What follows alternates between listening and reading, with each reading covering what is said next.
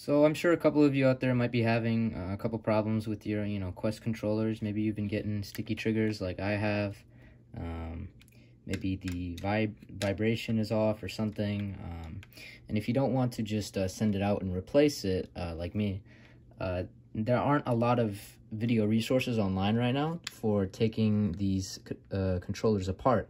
So I've done a bit of digging, and I have found a way to partially disassemble it. I'm still not totally sure about how to remove the ribbon strips inside of here, so I'm not able to completely take it apart, but it will give you access to, say, the triggers.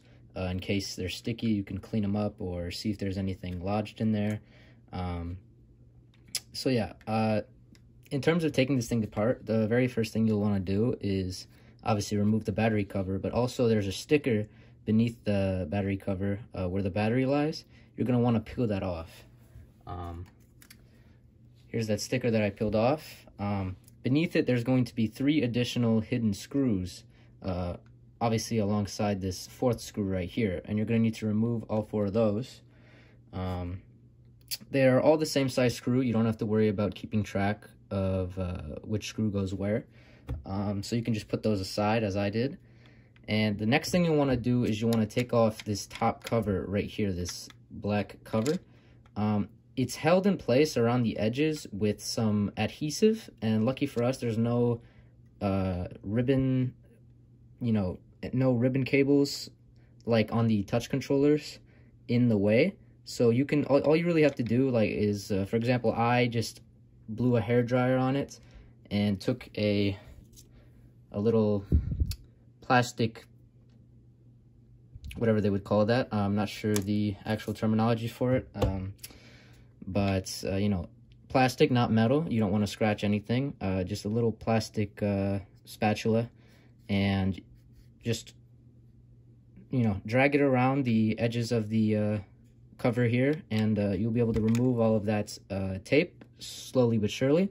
It did take me a little while, very patiently and carefully removing that glue, but the cover did come off. So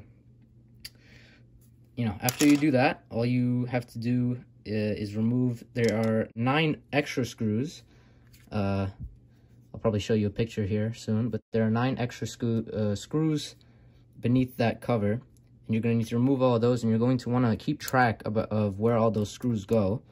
It looks like there are at maximum 4 different types of screws. The 2 screws that hold the ring in place, a couple of other screws, and then 2 somewhat longer screws. So I just drew a couple circles on a Post-it note and put some tape on there, double-sided tape, to keep everything in place, so I know exactly where everything needs to go. I also took a photo of it so that I knew where the screws would go. Yeah, so after that, what you want to do is you want to remove this this exterior ring plastic. Now, to do that, you want to start from the right side. I find that easier for me. So if you just take this and just pull it off, it should come off with ease. There was also some extra adhesive holding this down, but that's not very hard. You don't have to drag a spatula or anything through. You can, but it should come off on its own. Then you just want to pull this all off so that you can remove this left side, which is held in place a little bit differently than the right side. It has to do with you sort of lifting it up and pulling it back. So once you've removed this right ring here, you simply take off the majority of it here, and what you have to do here is essentially push this ring this way so that you can remove this the way that it's held in place is forcing you see that little piece of plastic right there on the bottom. It's at an angle, which means you have to push it in this direction as you're trying to remove it. But make sure you take that latch off at the top here. So let me just show you that again. Remove this latch right here. You just push up on it and it'll just snap out. Very easy, as you can see. All that's left for you to do is to simply push the rest of the ring in this direction, and as you can see, everything slides right off, pops right off. Very easy, very simple. So what you're able to do next here is remove this side right here, this panel, I guess. And to do that, you're going to need to flex this side, these plastics back a little because of the way that it's held in place. As you can see, it flexes when I move it back. Just lift this up a little bit to give some space, and then you can just push down this side as you're lifting up this side. You see I'm using my index finger here to lift up this, and then I'm pushing down on this because the way it's held in place is a ring in between those two pieces of plastic right there. If it focuses, see the two pieces of plastic make contact. That's where the screw goes through. This ring is what wraps around that and holds this panel in place, and the rest of it should just pop off very simply. From there, you're able to remove this. It is, though, keep in mind, connected with a ribbon cable. As you can see, I already messed up. I actually chipped off a piece of plastic here trying to remove this, so I wouldn't recommend that. But what you have to do to remove this ring here is push this whole assembly, slightly nudge it in this direction.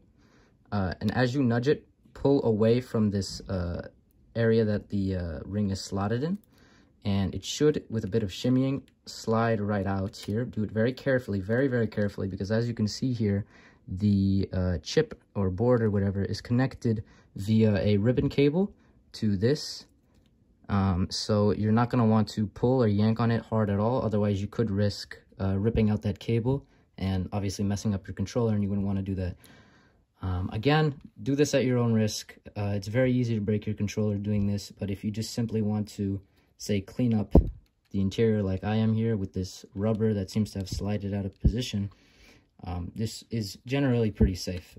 Anyway, so once you've done this, you have a bit of freedom. Again, you don't yank too hard. As you can see, that ribbon cable there is not going to enjoy that very much if you do, but it does give you enough freedom to take a look at the assembly here. And in my case, my rubber seems to have slid a bit away from its default position. It has caused some stickiness.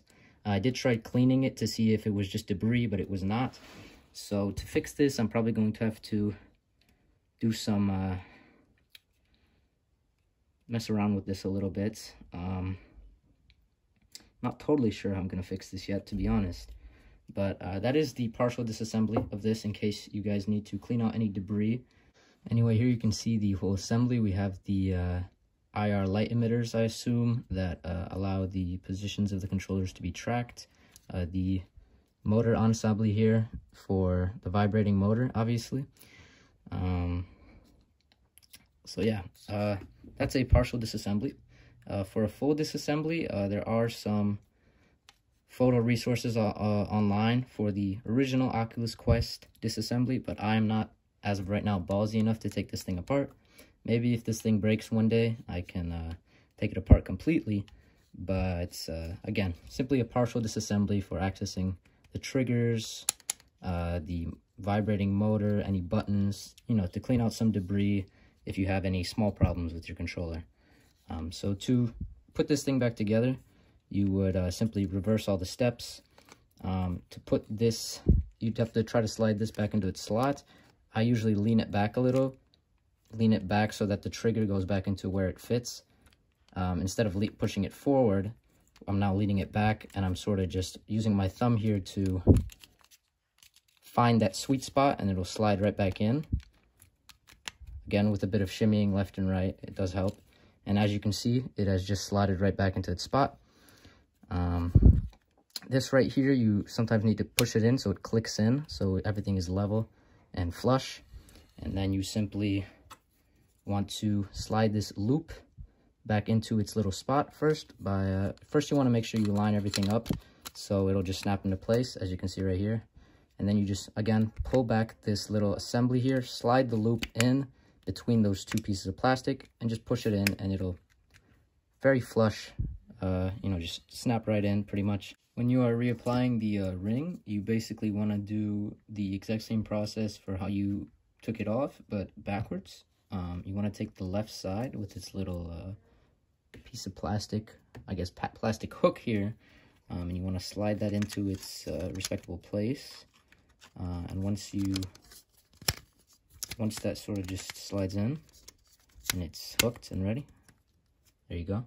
You can then set in place the opposite side, which should be much easier, and it'll click right into place, and you'll have your ring back on.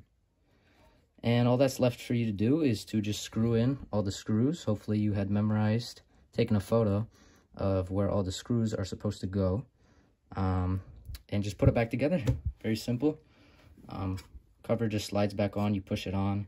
If you do have some adhesive remaining, that might help, but applying some adhesive would be helpful, not necessary though.